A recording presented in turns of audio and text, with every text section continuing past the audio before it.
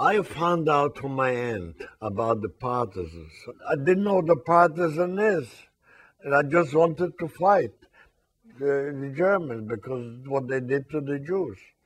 And I get together with my friends. We were about 9 or 10, I don't remember. And the rumors was that the war would last more than 3 months. So England and France got into the war. So we were talking about it, and I was the main speaker. And I said to him, my cousin told us that there's a partisan group forming in a village near Lublin. So we decided, and I told my mother, my father, my brother that I'm gonna go for a few weeks. For a few weeks.